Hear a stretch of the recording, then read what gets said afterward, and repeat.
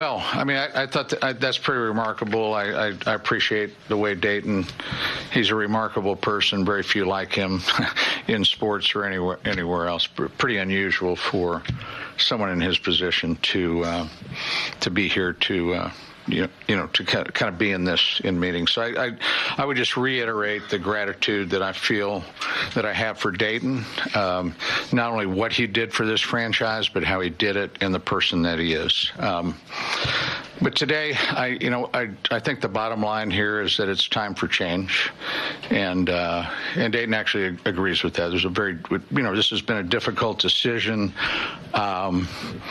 Lots of conversations, but Dayton actually agrees and that this is an appropriate time for change. J.J. Picollo, who Dayton just talked about, from my perspective, his career, his body of work, his track record has totally prepared him for the challenges of this role. He was an architect in player development of the first of that group that came up and won the back-to-back pennants in 14 and 15 and the championship in 15. And he has been an architect of this and certainly been a big part of bringing this young core that we have, at the major leagues today.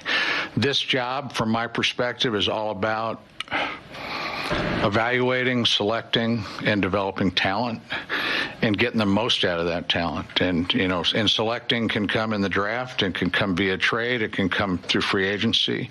I think for a team like ours, free agency tends not to be the path of choice, but it's to get that talent and to get the most out of that talent and to develop it in a way that it's either going to perform on the field here for us or it will be traded to others to bring back players that make the team stronger. He is very, very excited about this opportunity. Certainly bittersweet for him, having spent all this time, with Dayton, but he's very excited for this opportunity. This is what his career has prepared him to do. The objective of the team is no different. I think Dayton stated this is a results-oriented and performance-oriented business. The objective is to return to form, to compete for a championship on behalf of our great fans, to be playing meaningful baseball this time of year. And so our objective is to build a team that can compete consistently and on a sustainable basis. There's a gap right now between where we are and where we expected to be. I might talk about that in the context of since we bought the team. 2020 was a year that we just talked about it a little bit. They're really stabilizing the business side of the house. We really didn't make any changes. We got through the 60 game.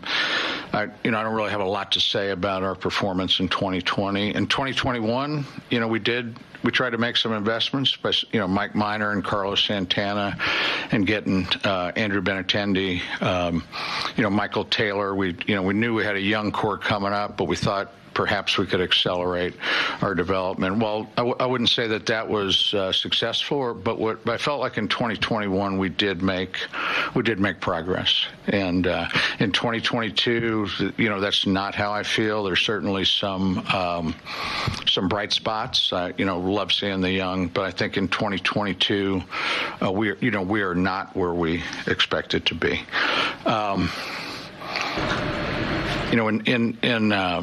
I am excited. It couldn't be more excited, frankly, to get this change behind us. I think, and given JJ the opportunity to, new leadership. I'm tremendously excited about 2023. I shouldn't say this, but we're not going to have a pandemic. I can't guarantee that. And we're not going to have a work stoppage. I may have more influence over that, but my sense is that pitchers and catchers really will report in February. So couldn't be more excited.